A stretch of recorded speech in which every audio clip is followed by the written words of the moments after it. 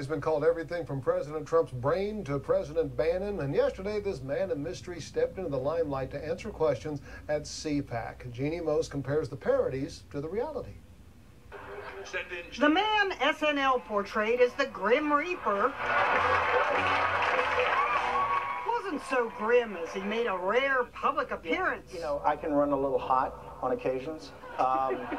You may never have heard his voice before, but you've probably seen cartoons of him holding President Trump on his lap, whispering in the president's ear, being the master puppeteer. Steve Bannon has an announcement. Just a second, the strings are tangled. And that's how we wound up with President Bannon and his dummy Donnie. President Bannon has his own parody Twitter account, tweeting comments like, Day 33, Donald Trump still believes he is the president. There are Impeach President Bannon t-shirts, and even a New York Times editorial called him President. The Late Show showed Bannon tucking in President Trump. Night, night. Don't let the bed bugs bite.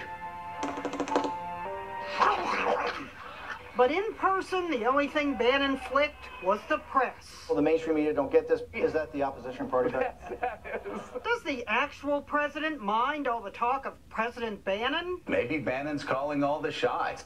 If that wasn't true, then a certain cable news fan wouldn't have felt the need, less than an hour later, to tweet, I called my own shots.